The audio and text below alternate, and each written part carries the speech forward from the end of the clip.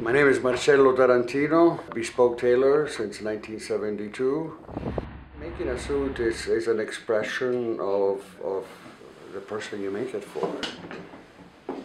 Well, these are the kind of details we do. Having a suit made is a very important thing for a person, because if you want to have an image for yourself, it covers 90% of your body, you know, so first impressions come right there. A garment should be as beautiful inside as it is outside, yeah? Sometimes it's easier to build a bridge than to make a suit for someone, because you have to build in the personality into the suit. We put a pure silk detail inside, on the pockets as well.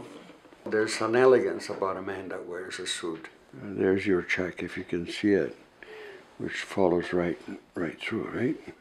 I dreaded the casual Fridays.